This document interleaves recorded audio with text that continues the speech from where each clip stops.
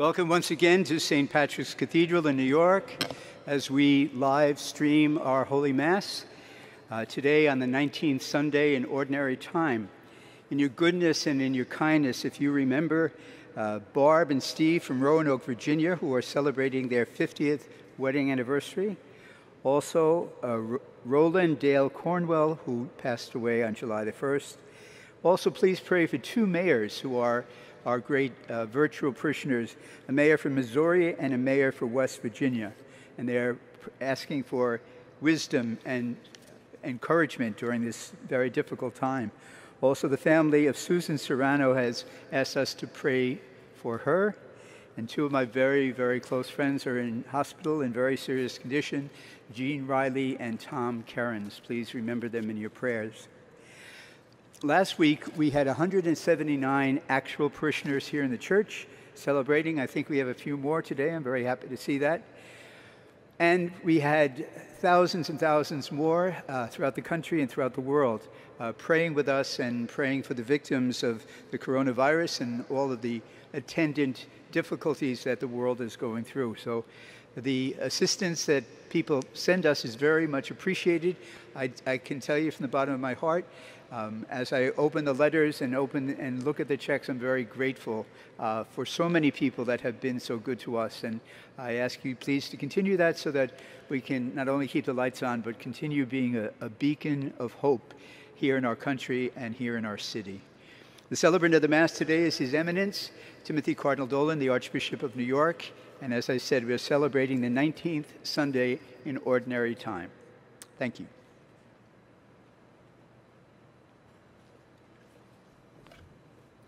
In order to actively participate during the Mass, we ask that you download today's worship program on your smartphones or tablets at www.stpatrickscathedral.org/live. We also ask that you please continue wearing your mask as you sing during the Mass. The entrance hymn is Blessed Jesus at Thy Word.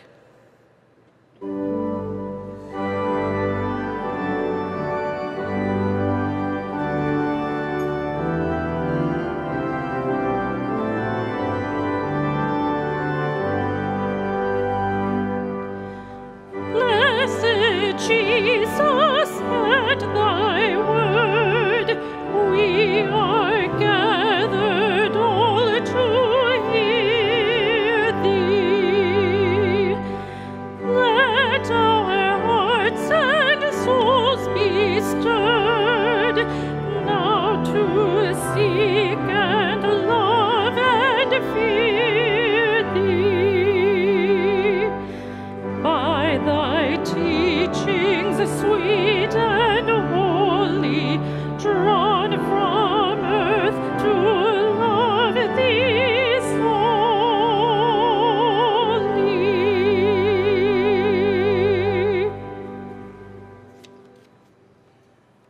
In the name of the Father, and of the Son, and of the Holy Spirit, peace be with you. Welcome to morning Mass here at America's Parish Church, everybody, St. Patrick's Cathedral, that we might offer this holy sacrifice of the Mass the more worthily we call to mind our sins and ask for the mercy of Jesus.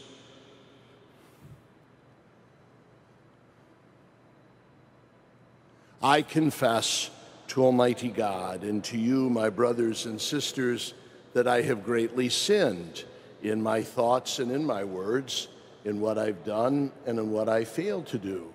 Through my fault, through my most grievous fault.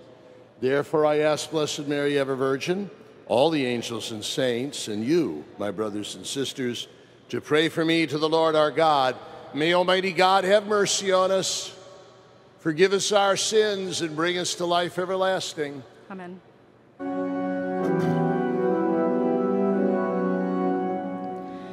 Kyrie eleison, Kyrie eleison, Christe eleison, Christe eleison, Kyrie eleison.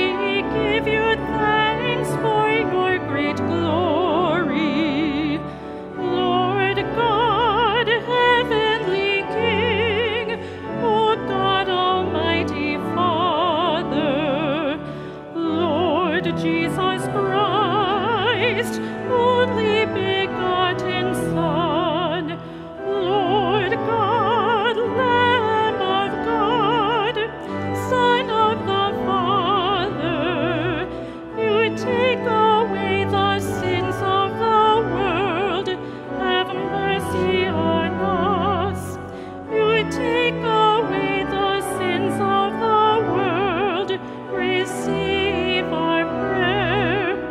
You are seated at the right hand of the Father. Have mercy on us, for you alone are the Holy One. You alone are the Lord. You alone are the Most High, Jesus Christ, with the Holy Spirit, in the glory of God the Father.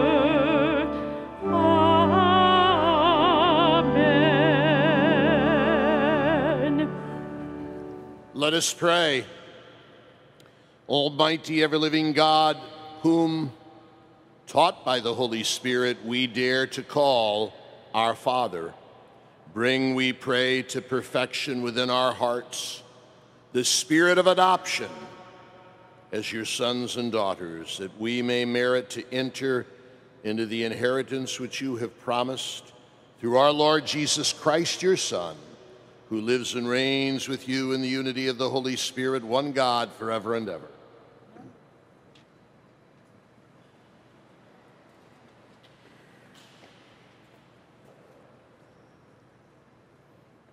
A reading from the book of Kings. At the mountain of God, Horeb, Elijah came to a cave where he took shelter. Then the Lord said to him, "Go outside and stand on the mountain before the Lord. The Lord will be passing by." A strong and heavy wind was rending the mountains and crushing rocks before the Lord, but the Lord was not in the wind. After the wind, there was an earthquake, but the Lord was not in the earthquake. After the earthquake, there was fire, but the Lord was not in the fire. After the fire, there was a tiny whispering sound. When he heard this, Elijah hid his face in his cloak and went and stood at the entrance of the cave. The word of the Lord. Thanks be to God.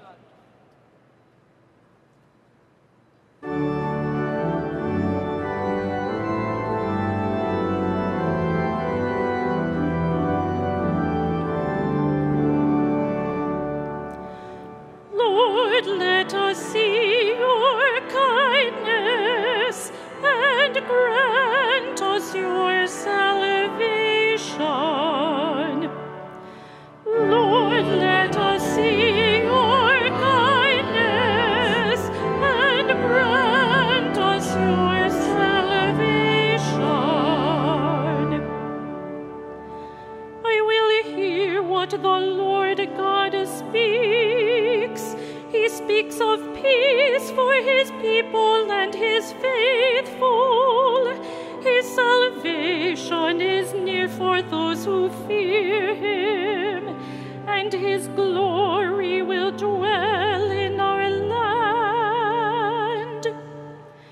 Lord, let us see your kindness and grant us your salvation.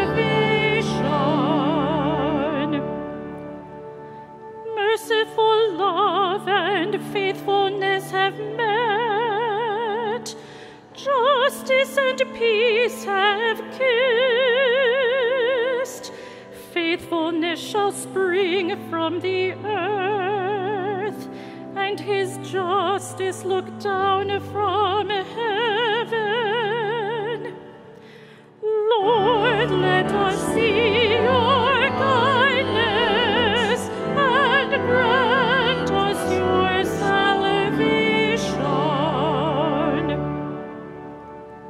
Also the Lord will bestow his bounty, and our earth shall yield its increase.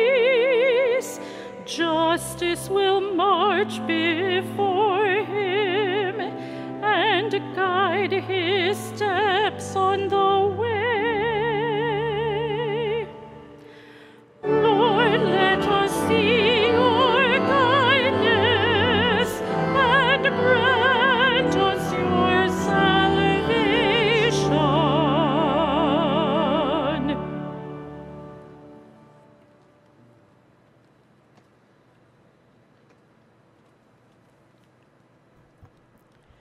A reading from the letter of St. Paul to the Romans. Brothers and sisters, I speak the truth in Christ. I do not lie. My conscience joins with the Holy Spirit in bearing me witness that I have great sorrow and constant anguish in my heart. For I could wish that I myself were accursed and cut off from Christ for the sake of my own people, my kindred according to the flesh.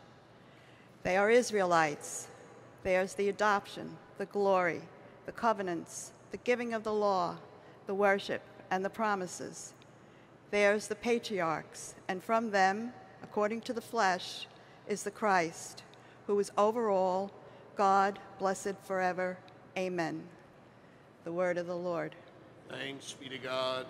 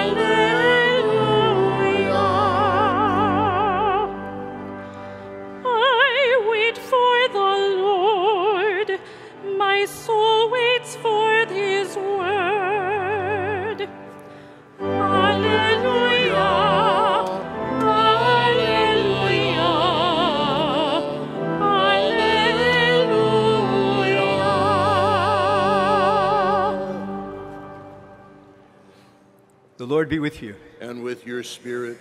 A reading from the Holy Gospel according to Matthew. Glory to you, Lord. After he had fed the people, Jesus made the disciples get into a boat and proceed him to the other side while he dismissed the crowds. After doing so, he went up on the mountain by himself to pray. When it was evening, he was there alone. Meanwhile, the boat, already a few miles offshore, was being tossed about by the waves, for the wind was against it. During the fourth watch of the night, he came forward toward them, walking on the sea. When the disciples saw him walking on the sea, they were terrified. "It is a ghost," they said, and they tried to cry out in fear. But once Jesus spoke to them, "Take courage, it is I, do not be afraid." Peter said to him in reply, "Lord, if it is you, command me to come to you on the water." And he said, "Come." Peter got out of the boat and began to walk on the water toward Jesus. But when he saw how strong the wind was, he became frightened, and beginning to sink, he cried out, "Lord, save me." Immediately Jesus stretched out his hand and caught Peter and said to him, "O you of little faith, why do you doubt?" After he got into the boat, the wind died down. Those who were in the boat did him homage, saying, "Truly, you are the Son of God." The Gospel of the Lord. Praise to you, Lord Jesus Christ.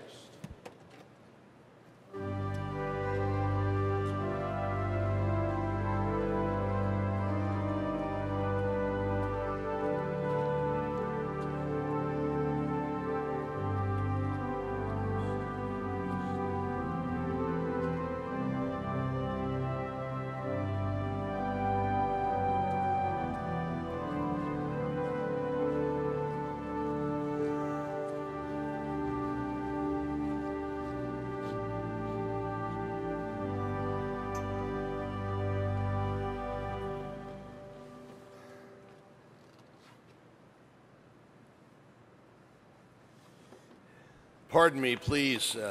These days of high summer find me, and something tells me probably you, reminiscing about summers in the past. And when I reminisce about summers in the past, I always think of my dear dad. This time of the year, he would often, he'd throw me some pitches in the side yard. I'd be there at with the bat, and he'd pitch the ball to me.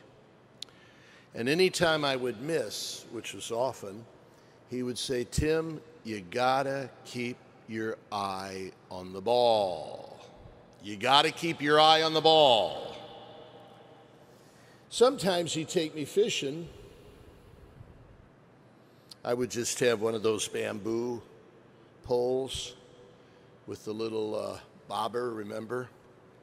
And you'd get a little distracted because you had to be patient. And I'd miss it when the bobble would begin to go up and down. And sometimes the fish would get away. And Dad would say, "Tim, you gotta keep your eye on the bob." Dad wasn't much of a golfer, but when I expressed interest, he tried to help me. And he would guess what? When I'd swing at the ball and just have a little dribble, when the ball would just roll off the tee, Dad would say, "Hey, Tim, you got to keep your eye on the ball." And then what? When I was 16 and he was teaching me to drive, "Tim, you got to keep your eye on the road." You getting a pattern here, folks? I think of that with my dad today because of this masterpiece of a gospel that we have. Remember what happened in this morning's gospel? Jesus is walking on the water towards his apostles, those fishermen who are being tossed around in a boat. And they see the Master, Jesus, walking towards them on the water. And St. Peter, never one to pass up a chance, stands up and he says, "Lord, if that's really you, tell me to walk to you on the water." Remember? And Jesus says, "Peter, come." And Peter gets out of the boat, and guess what? Begins to walk on the water towards Jesus. And folks, you listen carefully here. As long as Peter keeps his eyes on Jesus, he literally can walk on water. But the minute he gets distracted, the minute he gets worried, the minute he gets anxious, the minute he gets afraid and begins to take his eyes off Christ and look at all the troubles and anxieties and distractions around him, he sinks. He sinks. My dad would appreciate that lesson. "Peter, you got to keep your eyes on the Lord." Trouble in life comes, as we know, the hard way, when we kind of take our eyes off the basics of life. And you know as well as I do, there's nothing more basic than our faith in Jesus Christ, our Lord and Savior, the way, the truth, and the life. I can remember being very moved when I was a teenager with the civil rights movement. And I remember the Reverend Martin Luther King, who would constantly tell his followers, especially in moments of trial and desperation, "Keep your eyes on the prize." Remember? Keep your eyes on the prize. My dad would agree. Jesus would agree. Well, it's kind of a practical question. How do we keep our eyes on Jesus, as Peter did for a while? How do we keep our eyes on Jesus? I got a couple ideas if you're interested. If you're not, you're going to hear them anyway. One way we keep our eyes on Christ is when we receive him in Holy Communion. Do you realize what an honor it is for us as priests to distribute Holy Communion. When I stand there Sunday after Sunday, and weekdays as well, you come up to Holy Communion, and person after person I find just staring with the eyes of faith upon the sacred host. And when I say the body of Christ, you're looking at the sacred host, the real presence of Jesus, and you respond, Amen, which means, I believe. You are keeping your eyes on Christ as you approach his real presence in the Most Holy Eucharist.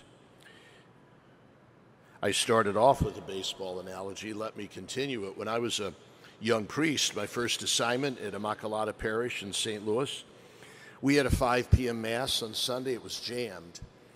And do you know who would show up? So I was there from 76 to 79. You know who would show up often at that Sunday Mass?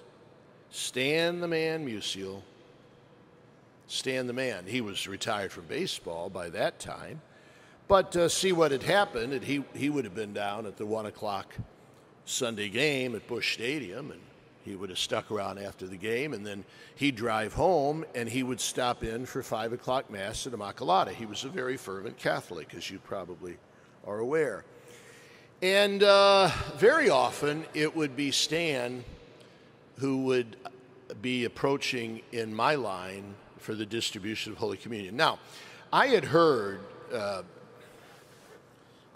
baseball analysis talk about the fact that Stan's prowess at the plate, one of the greatest hitters of all time, Stan's prowess at the plate were his eyes.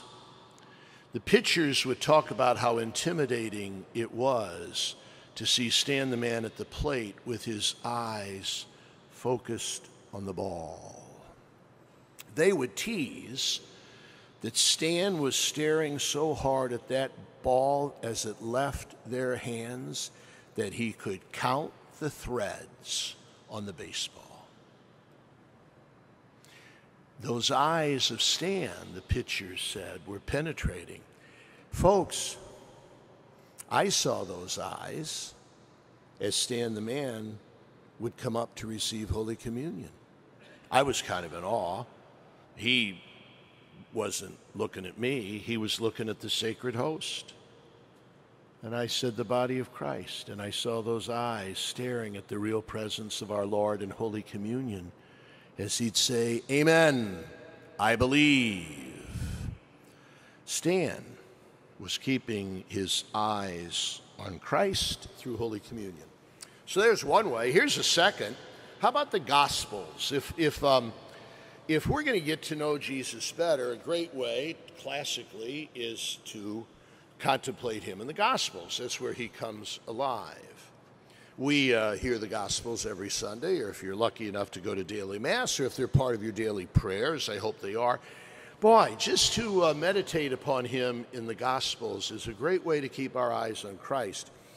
Once again, when I was growing up, across the street from my house, two of my best buddies, and their mom was a very fervent Baptist, and her mom, their grandma, would often visit, and she was a really strong believer. And one day, I can remember, it was 1964, it was in June, and I was getting ready, I was leaving 8th grade, and I was getting ready for my final exams for 8th grade to go into high school and all, kind of nervous. And I walked over, and there was their grandma sitting in a lawn chair in the shade, and she was reading. And I said, hi, Grandma. And she said, oh, hi, Tim. She said, what are you doing? I said, I'm preparing for my finals. I'm preparing for my finals. I said, what are you doing, Grandma? She held up the book, and it was the Bible, the Gospels. She held up the book and said, so am I. She said to me, I'm preparing for my finals, too. By that time, she was elderly. She was sick and fragile.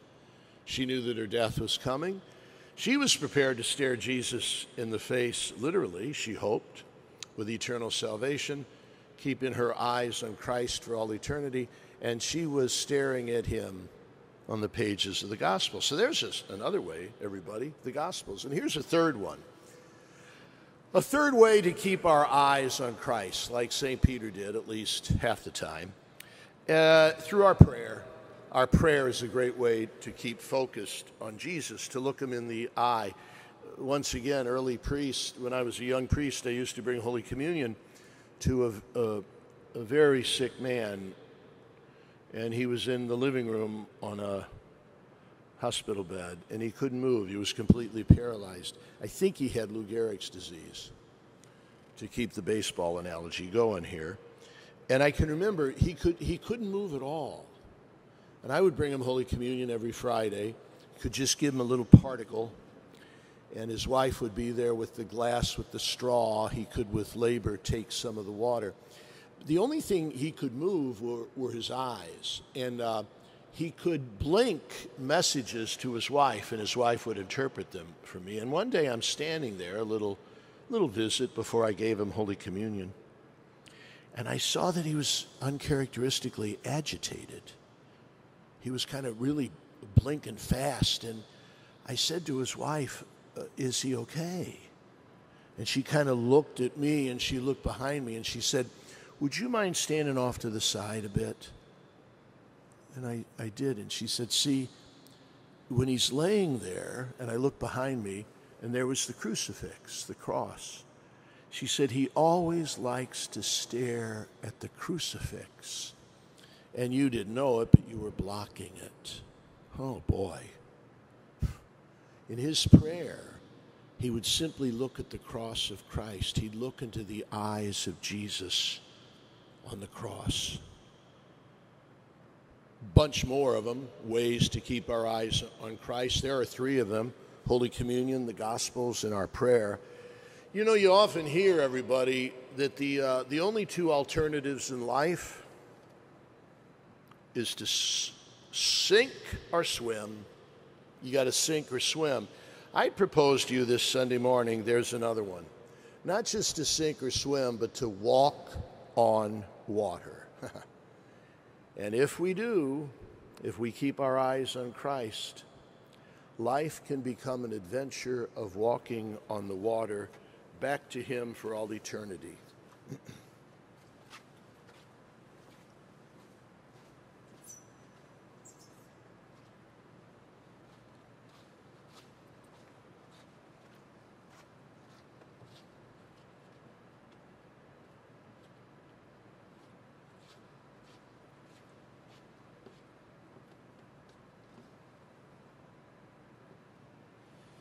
I believe in one God, the Father Almighty, maker of heaven and earth, of all things visible and invisible. I believe in one Lord, Jesus Christ, the only begotten Son of God, born of the Father before all ages, God from God, light from light, true God from true God, begotten, not made, consubstantial with the Father. Through him all things were made. For us men and for our salvation, he came down from heaven, and by the Holy Spirit was incarnate of the Virgin Mary and became man. For our sake he was crucified under Pontius Pilate. He suffered death and was buried and rose again on the 3rd day in accordance with the Scriptures. He ascended into heaven and is seated at the right hand of the Father. He will come again in glory to judge the living and the dead, and his kingdom will have no end. I believe in the Holy Spirit, the Lord, the giver of life, who proceeds from the Father and the Son, who with the Father and the Son is adored and glorified. He has spoken through the prophets. I believe in one holy Catholic and Apostolic Church. I confess one baptism for the forgiveness of sins, and I look forward to the resurrection of the dead and the life of the world to come. Amen. Let us pray. For our Holy Father, Pope Francis, for our shepherd, Timothy Cardinal Dolan, for all bishops, priests, and those who guide us in faith, that they may be holy and effective in their mission to draw all people to Christ. Let us pray to the Lord. Lord, hear our prayer. For those who work for the defense of life from its first moment, and for those who work for peace and for justice, we pray to the Lord. Lord, hear our prayer. For all who have experienced sexual violence, abuse, or harassment, let us pray to the Lord. Lord, hear our prayer.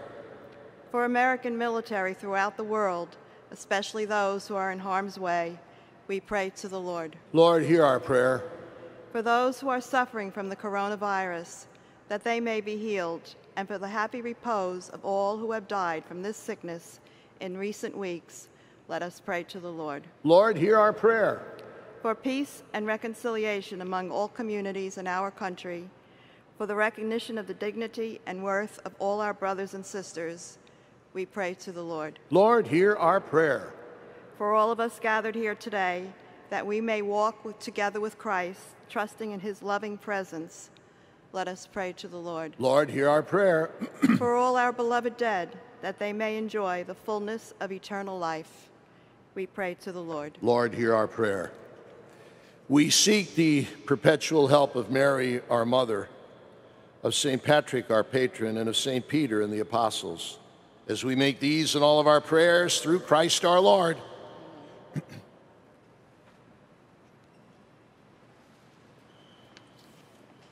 The offertory hymn is How Firm a Foundation.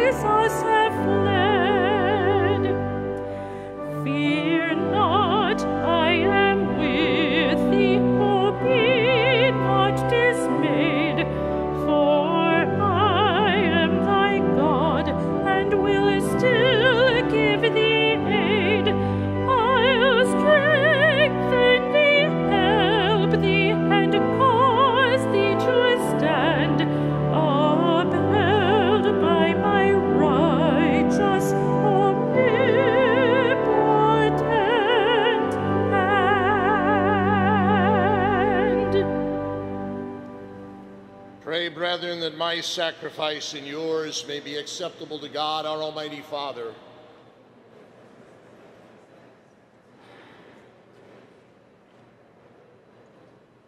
Be pleased, O Lord, to accept these offerings of your church. For in your mercy you've given them to be offered, and by your power you transform them into the mystery of our salvation. Through Christ our Lord. The Lord be with you. With your spirit. Lift up your hearts.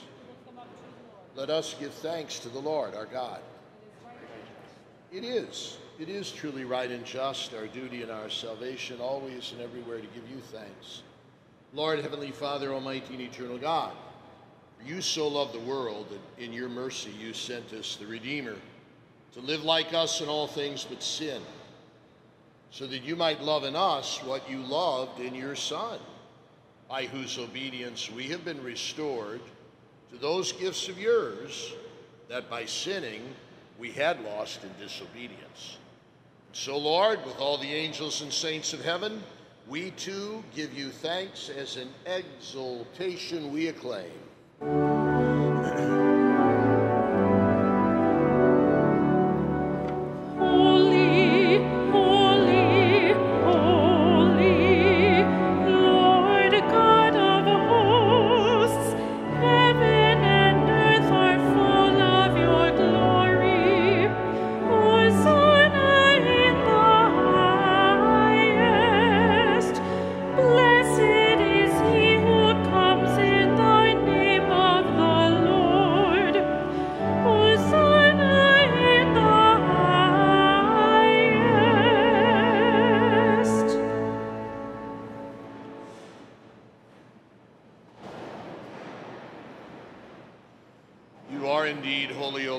Fount of all holiness. Make holy, therefore, these gifts, we pray, by sending down your Spirit upon them like the dewfall, so that they may become for us the body and blood of our Lord Jesus Christ. At the time he was betrayed and entered willingly into his passion, he took bread, and giving thanks, broke it and gave it to his disciples, saying, "Take this, all of you, and eat of it. For this is my body, which will be given up for you."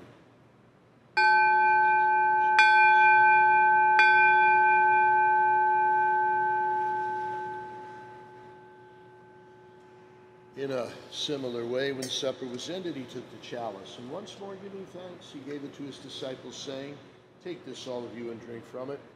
For this is the chalice of my blood, the blood of the new and eternal covenant, which will be poured out for you and for many for the forgiveness of sins. Do this in memory of me."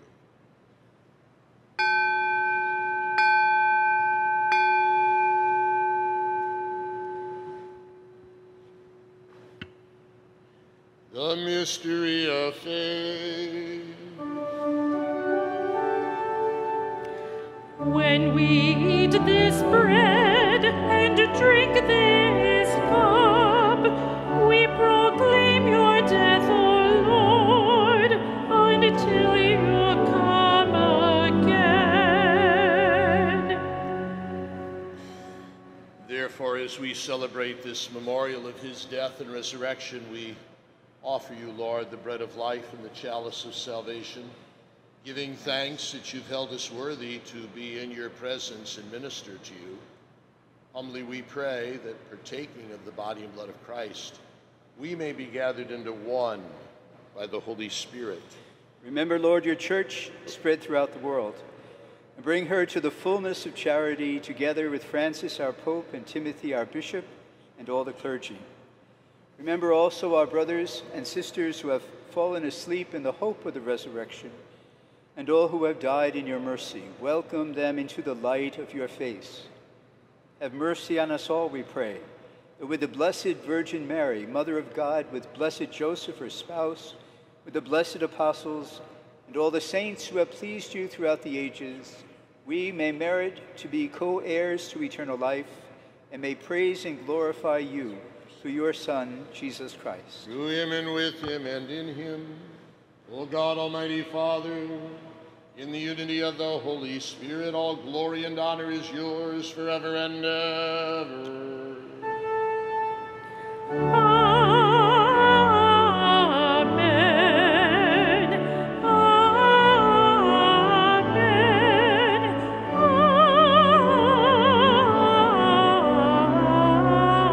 Amen.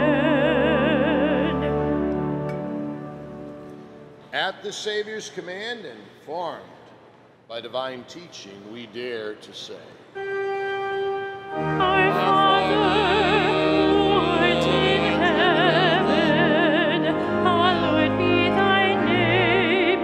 Thy kingdom come, thy will be done on earth as it is in heaven. Give us this day our daily bread, and forgive us our trespasses, as we forgive those who trespass against us. And lead us not into temptation, but deliver us from evil. deliver us, Lord, we pray, from every evil. Graciously grant peace in our days, that by the help of your mercy we may be always free from sin and safe from all distress, as we await the blessed hope and the coming of our Savior, Jesus Christ. For the kingdom, the power, and the glory are yours, now and forever.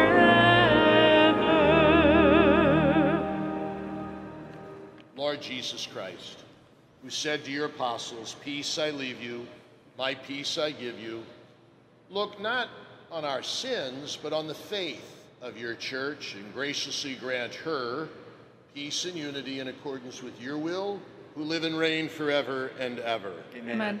The peace of the Lord be with you always. And with your spirit.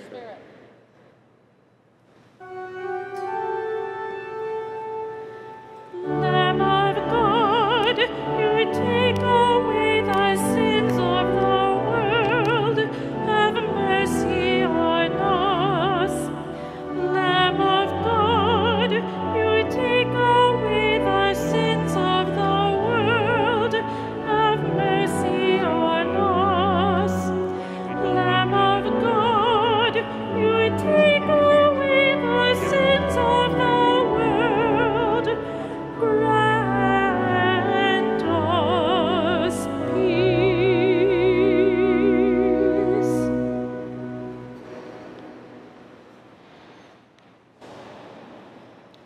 Behold the Lamb of God. Behold him who takes away the sins of the world. Blessed are those called to the supper of the Lamb. Lord, I'm not worthy that you should enter under my roof, but only say the word, and my soul shall be healed.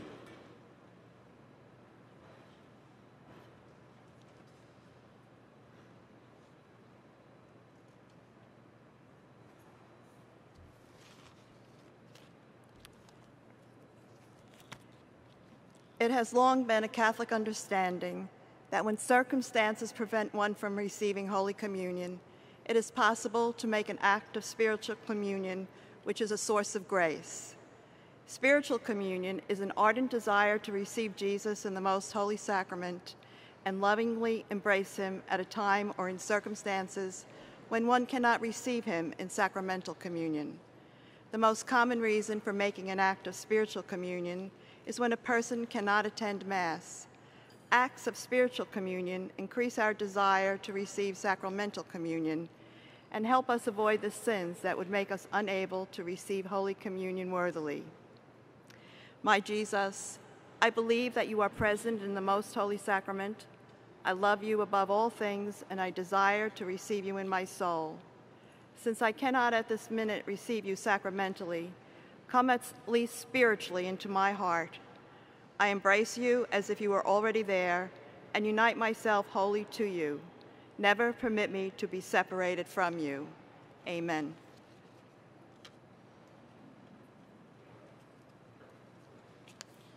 The communion hymn is Donde hay amor y caridad.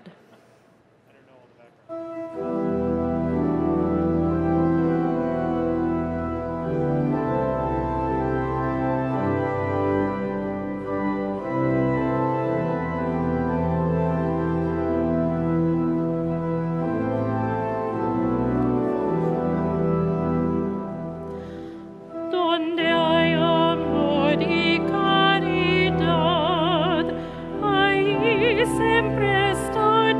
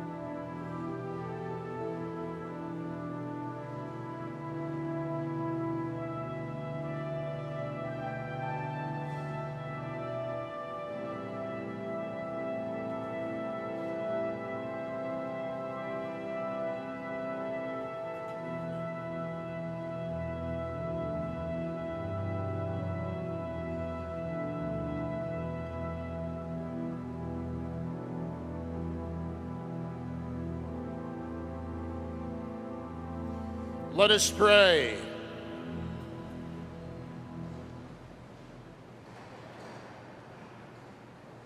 May the communion in your most blessed sacrament that we have just consumed save us, O Lord, and confirm us in the light of your truth through Christ our Lord. Amen. Monsignor Ritchie, after Mass, I want to go over to St. Charbel's side altar to say a prayer for the people of Lebanon after the tragedy of this week. St. Charbel, a great saint venerated by our beloved Maronite Catholics in Lebanon. And our blessing now goes to those who unite with us in prayer on the Catholic channel, Sirius XM 129, the Catholic Faith Network, and of course our live streaming.